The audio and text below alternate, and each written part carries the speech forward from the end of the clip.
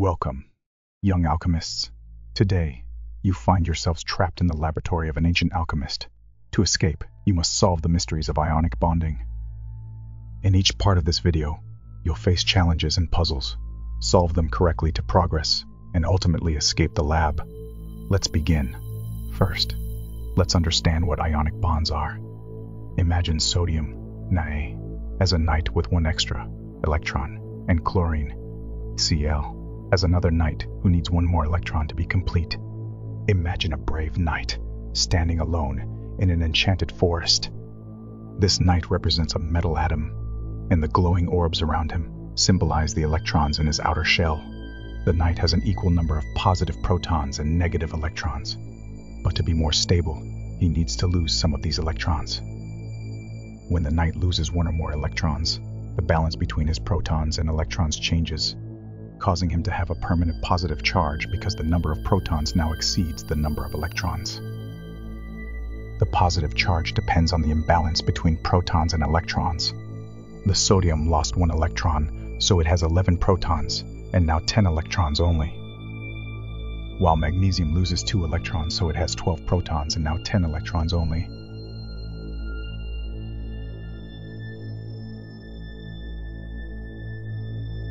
And aluminum loses 3 electrons, so it has 13 protons and 10 electrons.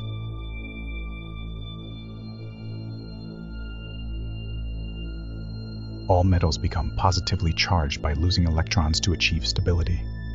When this happens, they are no longer called atoms, they are called positive ions. Non-metals on the other side can accept electrons, increasing their number of electrons beyond their number of protons. This change turns them from neutral atoms into negatively charged ions.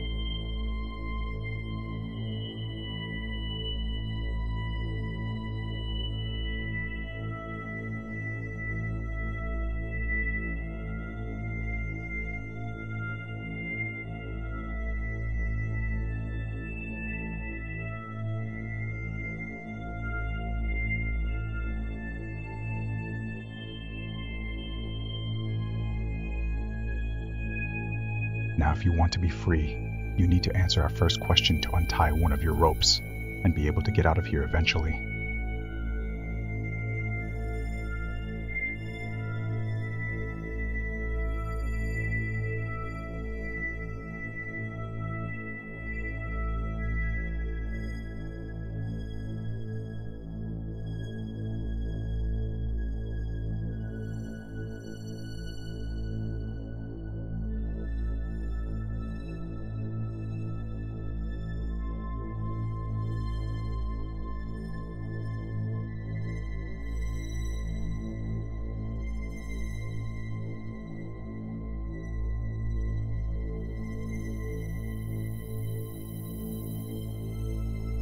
If you answered the question right, you can proceed to the next video and move a step forward to be released.